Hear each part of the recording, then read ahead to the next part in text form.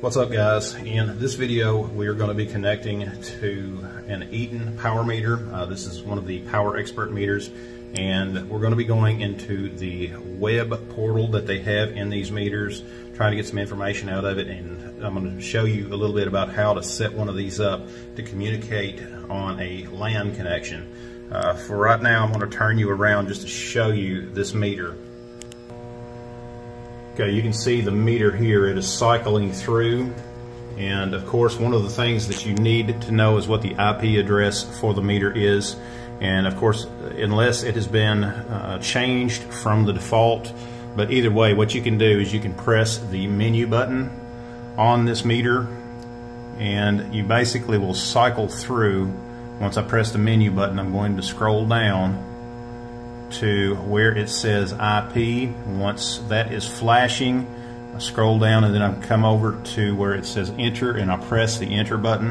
And once I press the enter button, that tells me the default IP address that is in this meter. And then from there, what I've got to do is I've got to go into my network settings on my computer, and I've already done this on mine, but I wanted to show it for you guys. And I've got to go in and change the information here. Basically, I'm going to click into this. I'm going to go into the properties. I've got to change my network adapter settings, and what I'm looking for is the TCP IP4. Double click into that, set your address, the IP address for your machine, like one value off. You know, you want to have it within the same range, and then once you do that, close everything out. And once you get everything closed out, you will just take that IP address, open up a browser, and then enter that IP address here.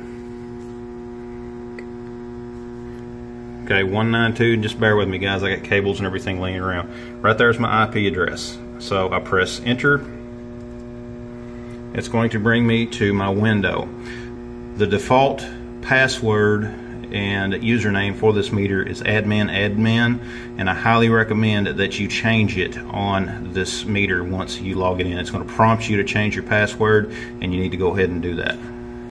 Okay, we have our username and password entered. I'm going to hit log in. Of course, I've got touch screen, so I'm going to use that, and this is my meter data. I am live in with my meter, and from here to change your settings, as you will go up to the settings tab, you can go in here and select comms, and inside comms is where you're going to set all of your information as far as your instance ID, your IP address, and that sort of thing.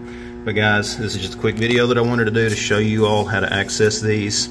This is kind of an on-the-fly thing, so I'd appreciate it if you had any questions. Leave those down in the comments below. Be sure to check out the rest of the videos on my channel. Be sure to subscribe. Thanks for watching, and we'll see you next time.